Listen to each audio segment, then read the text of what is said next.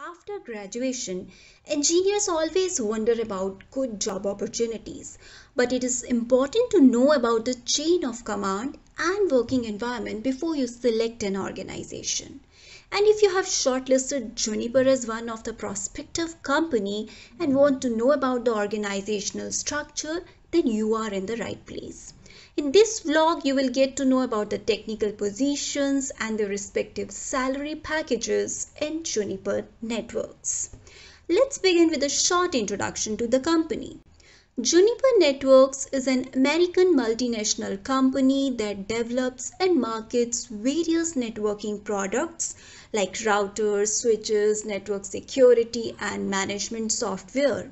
It is headquartered in California as an employee strength of 9,400 as per 2019 statistics.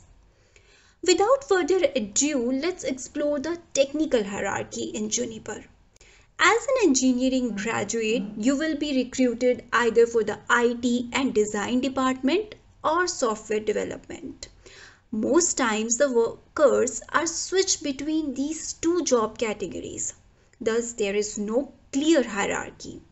Unlike other IT companies, Juniper doesn't follow band system. Here is how the chain of command in Juniper is estimated. As a fresh graduate, you will be mostly recruited as an intern software engineer. There is no defined responsibility for this job. Here you would be trained to various works and processes.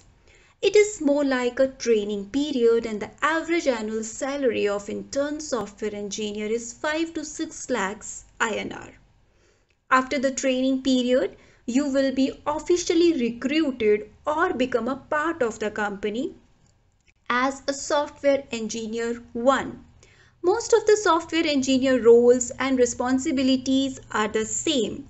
They are classified into 3 types based on their pay, skills, and experience. The average annual salary of software engineer 1 is 10 to 12 lakhs INR.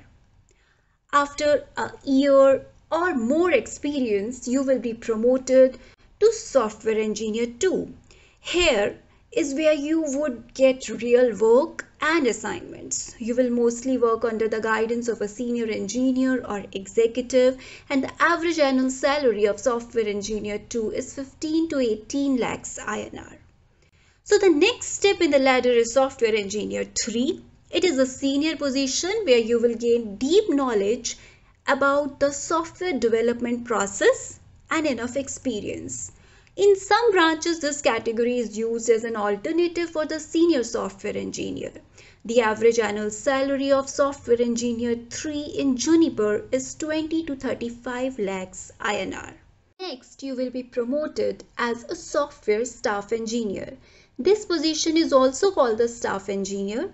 It is a technical position that can fall under the categories like tech lead, architect, etc.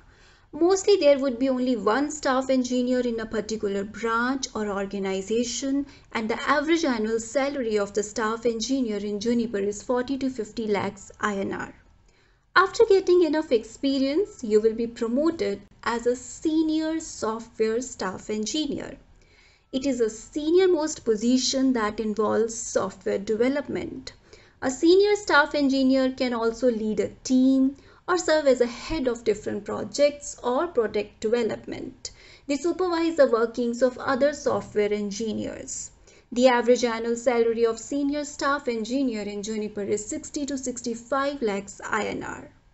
On top of the technical grading is a software engineering manager or a product manager. This position is more based on the administrative or management side. A product manager will meet and communicate with clients and staff engineers and formulate the plan of software development and improvement. They should also have technical knowledge to understand the concepts, but they are more focused on the final output than involving in the development process. The average annual salary of software engineering manager in Juniper is 50 to 55 lakhs INR. Apart from the positions or designations discussed above, there are many other technical positions like network engineers, test engineers, and QA engineers. But there is no clear definition of the hierarchical position they fit in. So, this is how the complete hierarchy system looks like in Juniper. Please note that the organizational structure explained here is based on the best of our knowledge and understanding. However, there can be variations and changes with the changing dynamics in a company with time. If you are preparing for your next job interview or joining Juniper in a short while, then all the best wishes. I hope you must have gone through the other vlogs in the series. Many more are coming soon. So please don't forget to like, share and subscribe to keep yourself updated with the upcoming videos.